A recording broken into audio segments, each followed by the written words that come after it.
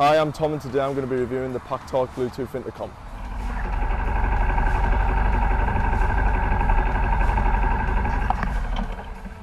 So I've been using the PACKTALK intercom device for quite a while now, probably about a month or so.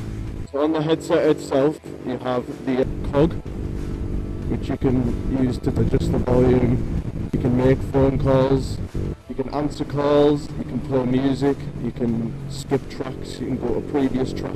As you're riding, the volume will adjust, so it kind of battles the wind noise, which is a good feature.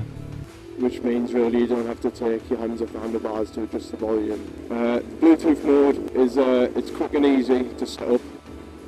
DMC mode allows you to connect up to 15 riders, so if you're going out for a big group ride, connect via that. Headset itself actually lasts a decent amount of time. I use it during the week and I only really ever have to charge it once a week, and I use it every day. You can stick it onto your helmet or you can mount it with a bracket.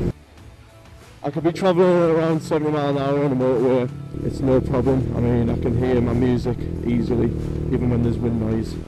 There's an app that you can download for the device, which allows you to select certain radio stations, allows you to connect through the app.